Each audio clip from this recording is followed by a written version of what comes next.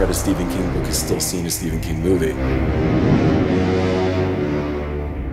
It all started with Carrie. Seeing her burn everything down at the end, you're watching it, it's thrilling. Creepshow had a massive impact. It completely traumatized me. Aren't you going to say hello?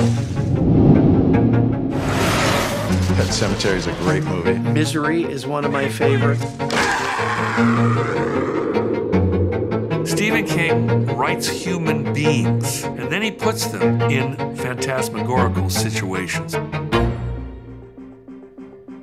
Instead of setting everything in big cities, he chooses locations that are identifiable for everybody. It's an idealized America, but then it's ripped apart and sent to hell. When I think of my favorite Stephen King movies, I think of Stand By Me and The Shawshank Redemption. I remember being shocked that someone who I associated so much with horror was capable of creating something so beautiful. Much of Stephen King's work seems to be about how we treat each other.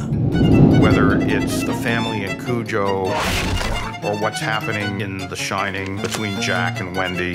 This isn't like it's coming. This is about what's here. That's the legend of Stephen King, is able to see things in the future that the average person can't.